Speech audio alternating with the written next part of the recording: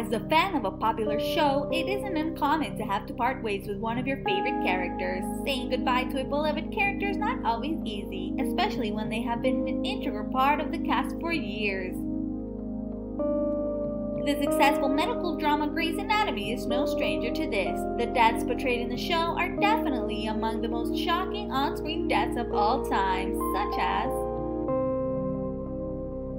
on the season finale of Season 5, George O'Malley is hit by a bus and dies as a result of the accident.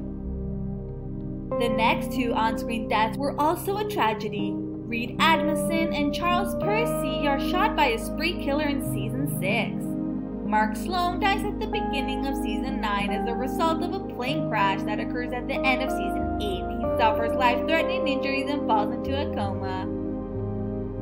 Soon after, due to what he wrote in his will, his life-sustaining measures were discontinued. On the other hand, Lexi Gray was so badly injured on the plane crash that she died on site. At the beginning of Season 10, Grey's Anatomy fans were forced to say goodbye to Heather Brooks. One of the most emotional moments in the show was the death of Derek Shepherd in Season 11. He died in a serious car accident. His wife Meredith Grey was with him when his life support was shut off. Diane Pierce succumbed to the breast cancer in Season 13 despite having undergone multiple treatments.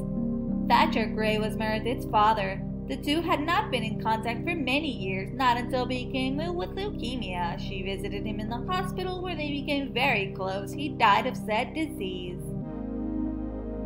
Andrew DeLuca also left the series after his dramatic death in Season 17. He was stabbed by a random bystander.